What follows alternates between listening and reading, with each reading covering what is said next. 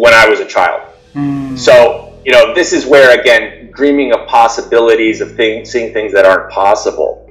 But I think that the thread, and to answer your question, it was these ideas around curiosity, this idea of doing things, that led me to go after, I wouldn't say totally passions, but areas that interested me deeply, or I saw opportunity.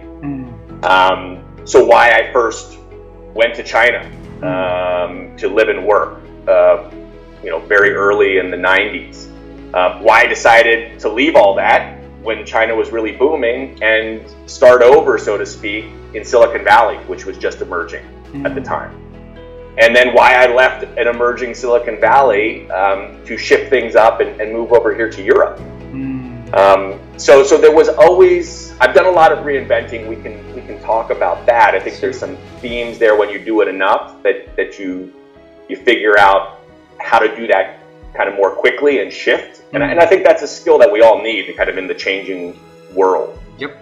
And that one and I'm very fond, I'll just say one last thing here, which is,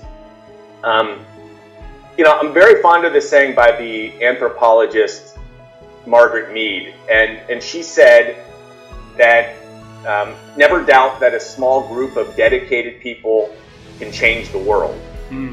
Indeed, it's the only thing that ever has.